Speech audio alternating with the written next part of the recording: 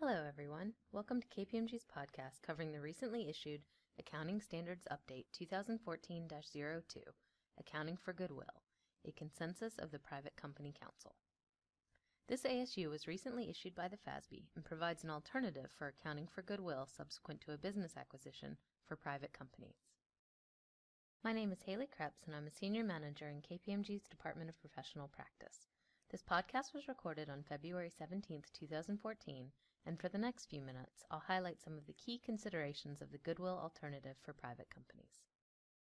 The FASB issued the final standard in January 2014, and it should be applied prospectively to goodwill existing as of the beginning of the period of adoption and new goodwill recognized in annual periods beginning after December 15, 2014, and interim periods within annual periods beginning after December 15, 2015.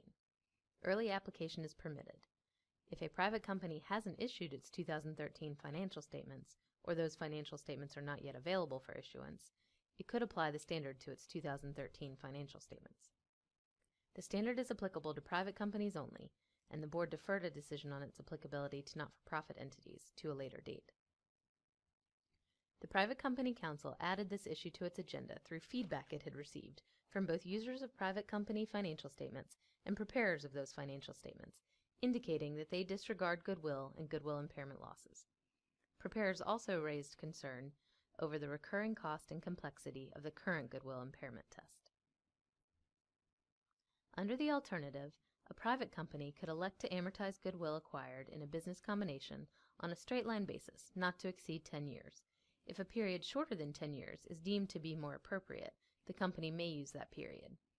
The PCC had decided that the 10-year period would reduce complexity from the original exposure draft, in which it had indicated that the useful life would correspond with the primary asset acquired in a business combination. While they acknowledged that the 10-year period was arbitrary, they did state that generally, one would expect a significant portion of the assets and liabilities acquired in a business combination involving private companies would be fully used up or satisfied by the 10th year. Since it is difficult to predict the useful life of goodwill, they felt the use of an arbitrary period was the most practical solution for private companies. The standard does allow companies to look at whether or not a shorter useful life could be supported based on an entity's specific facts and circumstances. For example, if an entity entered into a business combination solely to acquire a specific asset of the acquired entity, it may be appropriate to amortize the goodwill that resulted from that acquisition over the life of that specific asset, if that specific life was shorter than 10 years. The PCC discussed the option of a useful life of 0 or an immediate write-off of goodwill, but determined that would not be appropriate when applying the alternative. An entity that elects the accounting alternative is required to make an accounting policy election to either test goodwill for impairment at the entity level or the reporting unit level. Also under the alternative, a private company would only test goodwill for impairment when a triggering event is identified that indicates that the carrying amount of either the entity or the reporting unit, depending on the policy election made, may exceed the fair value of that entity or reporting unit. This differs from current U.S. GAAP, which requires goodwill to be tested for impairment, either on an annual basis or when certain conditions exist. To simplify the impairment test, a private company would apply a one-step method of calculating goodwill impairment loss as compared to the two-step impairment test that's previously required for all entities. An impairment loss would be the excess of the carrying amount of the entity or the reporting unit over its fair value. Now we have a short example to demonstrate the application of this standard. In this example, ABC Company acquires DEF Company on January 1, 2012, and recognizes $1 million of goodwill upon the acquisition. ABC acquired DEF primarily for its proprietary technology, which has a remaining useful life upon adoption of the new standard of 7 years. How would ABC Company account for the goodwill going forward if they elect the accounting alternative in ASU 2014-02? Under the new guidance, ABC could elect to amortize the existing goodwill over 7 years as the primary purpose for the acquisition was the proprietary technology, if that shorter period is determined to be more appropriate. If that shorter period is not deemed to be more appropriate, ABC would amortize goodwill over a 10-year period. The second question is, when would ABC test for impairment? Since the new guidance allows the company to test only if an event occurs that indicates the fair value of the entity, due to the policy election made upon adoption by ABC, may be below its carrying value, no impairment test would be conducted until the triggering event noted in 2015. This would be the point at which management determined it is no longer more likely than not that its fair value exceeds its carrying value. And what would the results of this impairment test be? In this case, an impairment charge of $200,000 would be recognized, which is the amount by which the carrying amount of ABC exceeds its fair value. As of December 31, 2015, in the example, the remaining goodwill balance would be $514,000.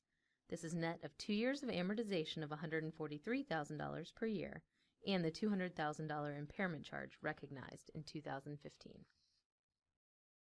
As part of the Private Company Council project, the board also instructed the staff to research alternatives to the subsequent accounting for goodwill for public business entities and not-for-profits.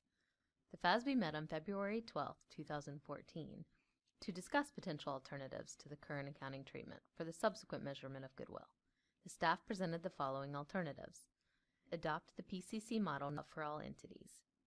Amortize goodwill over its expected useful life, not to exceed a specified number of years, with impairment tests. Direct write-off of goodwill, or a simplified impairment test without amortization. While the board deliberated the potential alternatives and raised several additional questions, they elected to defer any decisions at this time. There are several projects that indirectly impact, or could be impacted by, a change to the current model for evaluating goodwill subsequent to an acquisition, including the PCC's current project on accounting for identifiable intangible assets in a business combination, and the IASB's post-implementation review on IFRS 3 business combinations. The board believes that the developments in these projects could influence their thinking on the Goodwill project. In addition to monitoring the PCC and IASB projects, the board instructed the staff to perform additional research, primarily around the options presented for writing off goodwill and a simplified impairment approach. That concludes KPMG's podcast on the private company alternative for accounting for goodwill in ASU 2014-02. You can find more information on the Financial Reporting Network, including our defining issues on new private company guidance. Thank you for listening.